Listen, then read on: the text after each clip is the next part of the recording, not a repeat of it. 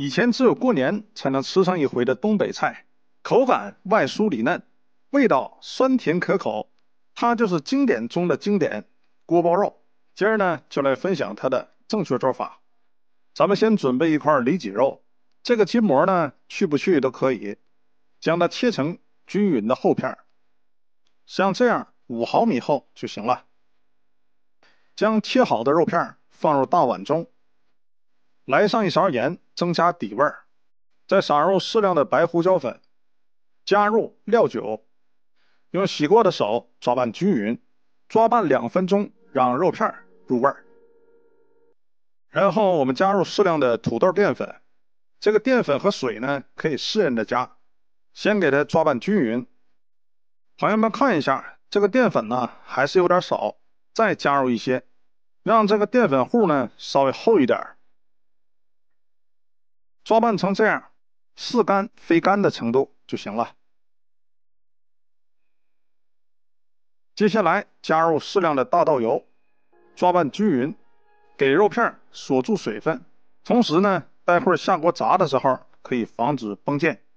接下来准备少许香菜梗，适量的葱白，把葱心去掉，切成均匀的丝儿。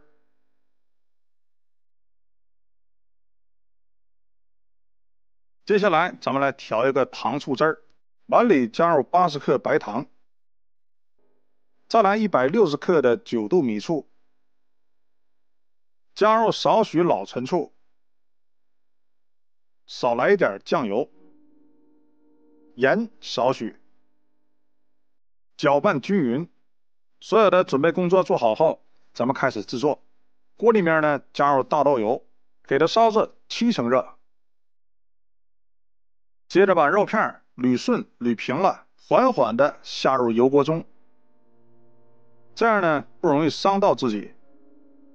这个肉片呢在炸的时候可以分2锅炸。接下来用勺子勤翻动2下，让肉片受热均匀。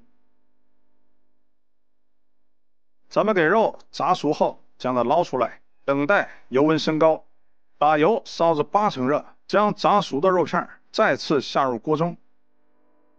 这一步呢是给肉炸酥炸香。炸到什么程度呢？这个肉的表面呢有一些枣红色了，这样就证明炸好了。接下来锅中留下底油，把锅和油烧热，烹入料汁儿，用大火来熬汁儿，把料汁儿熬至浓稠，这样呢才能够挂上主料。熬好后，顺着锅边再来一点白醋，然后我们下入所有的肉片，开始翻炒。翻炒的次数不要太多了，那样肉片就会回软了。翻炒个5、6下就可以装盘上桌了。这样一道外酥里嫩、酸甜可口，大人小孩都爱吃的锅包肉就做好了。